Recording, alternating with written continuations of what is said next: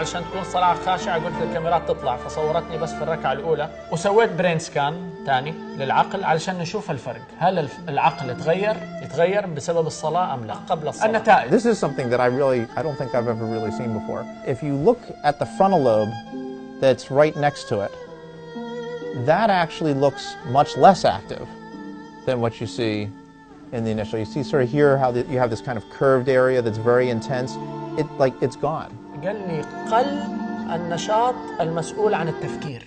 لما يقل التفكير معناها أنت قاعد تستسلم لشيء. They basically surrender themselves to the experience, to the practice, to whatever's happening to them. That they kind of feel that their own willfulness has given way.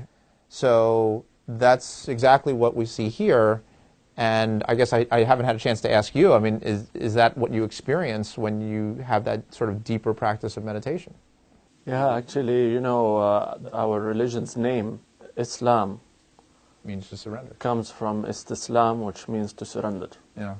So what we do in our prayer is actually trying to totally submit and surrender to God. Well, so مالك يوم الدين هو عبارة عن استسلام لمالك هذا اليوم. God, the most compassionate, the most merciful. And then we say all praise to God, the Lord of the worlds. And then we say again, the most compassionate, the most merciful.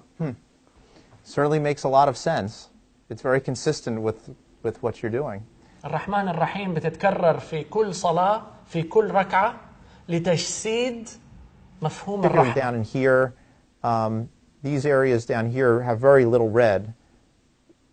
So there seems to be a fairly substantial decrease in this parietal lobe, which again, you know, is consistent with this a little bit of that loss of the sense of self, a little bit of the sense of connecting to, becoming to be a fairly substantial decrease in this parietal lobe, which again, you know, is consistent with this a little bit of that loss of the sense of self, a little bit of the sense of connecting to, becoming one with. يقول لي قلت الاستقلالية وبالتالي التواصل حقك زاد.